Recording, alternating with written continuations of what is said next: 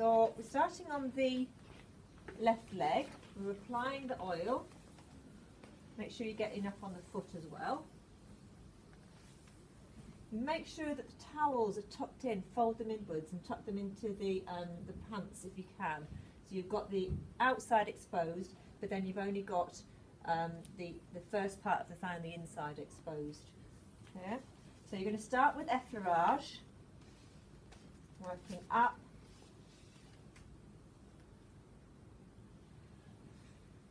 And then lightly down the sides.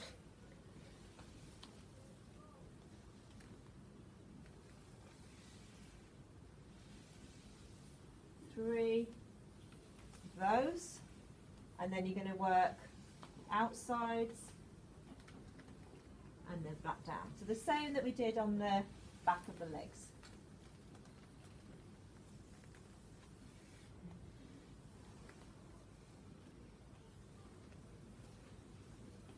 Okay, then we're going to pick up and squeeze.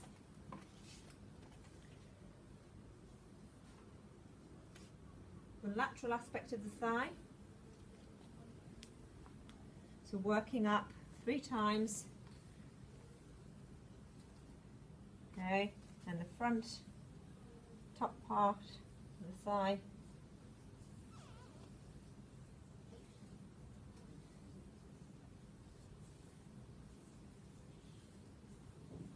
Okay, and then the medial.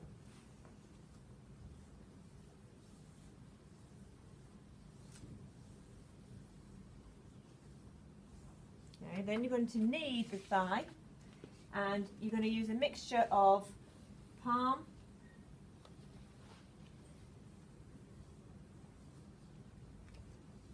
fingers, and if the client likes strong pressure, then of course you can use knuckles as well.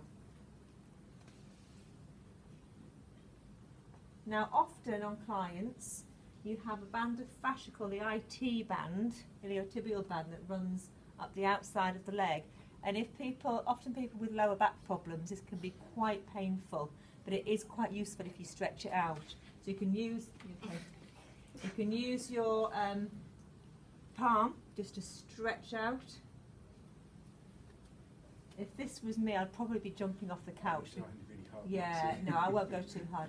It can feel very bruised when you touch it, but it is good. It's good to recommend that the client does exercise on it. You know, rolling on a tennis ball's a bit too hard, but maybe like a soft roller, just to help stretch it out. It can really help with back problems.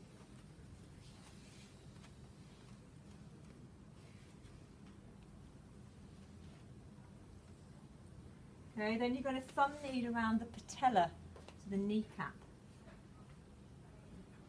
Now obviously if a client comes to you and the area of focus is their legs, they've been doing like a lot of working out, using their legs, then obviously you can spend a lot more time massaging the thighs.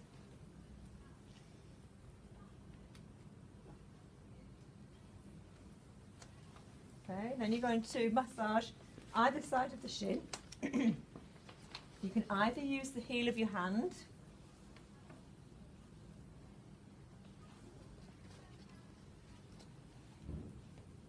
or fingers together.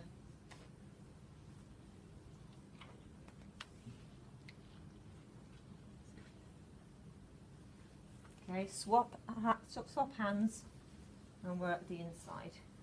So either heel of hand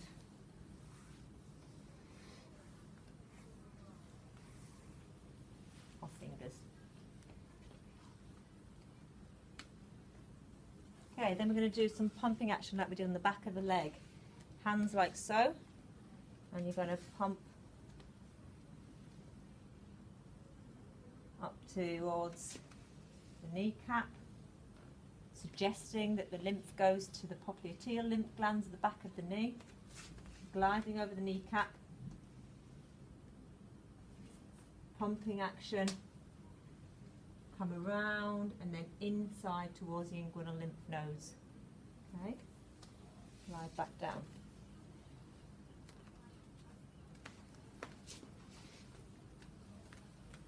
Now, as you can see, obviously this client's got a longer limb, so I'm actually moving my feet as I go. Otherwise, I'm going to be stretched out too far. Okay.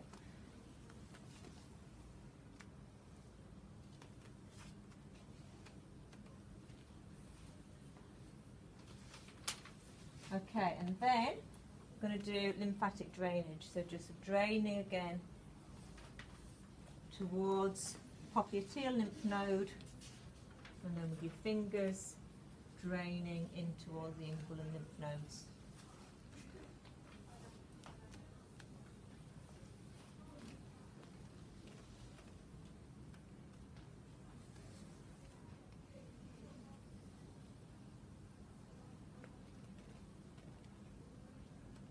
Okay, and then more effleurage.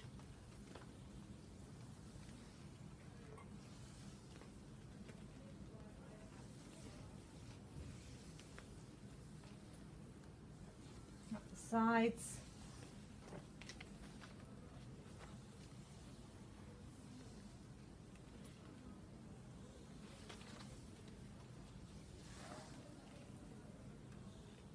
And then you're going to go onto the foot.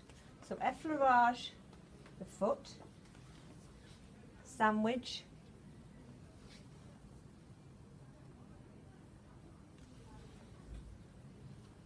okay, kneading of the sole. You get down on one knee, kneading the sole.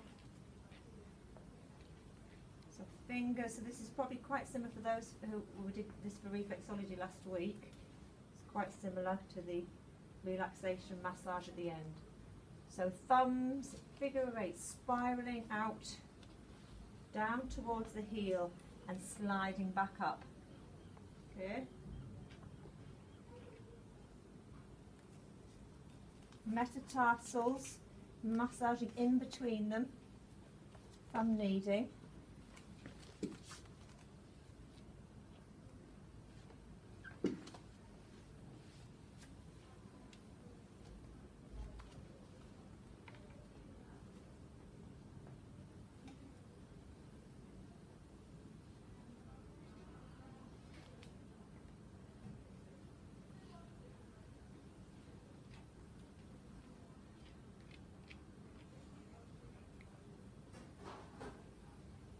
Okay, then you're going to do foot rotation. So hold on to the heel, nice firm hold, and rotate 3 clockwise and 3 anti-clockwise. Okay, flex and stretch the foot.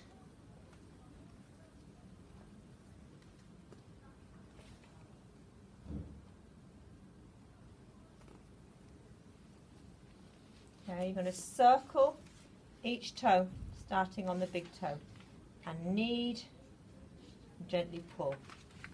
Circle, knead, and gently pull.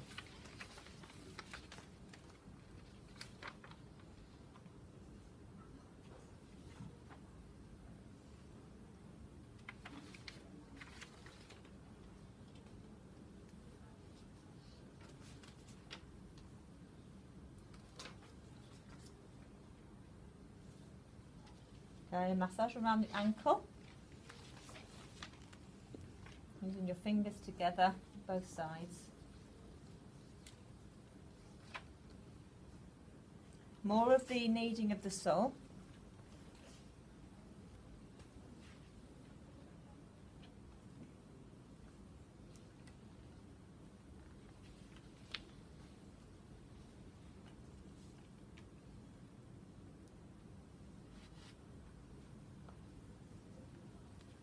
Effleurage the foot.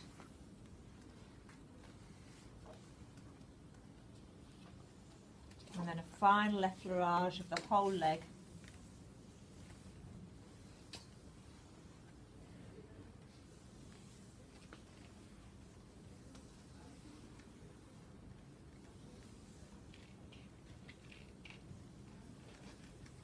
A stroke to finish.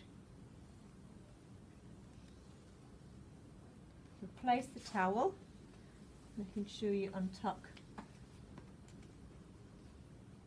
from the pants. And then you're going to do a nice stretch, so hand on the ankle and one on the upper thigh, and you're just going to stretch out. And then move over to the other side. Yeah, make sure they're covered. So on taller clients, you maybe need extra large towels. Okay.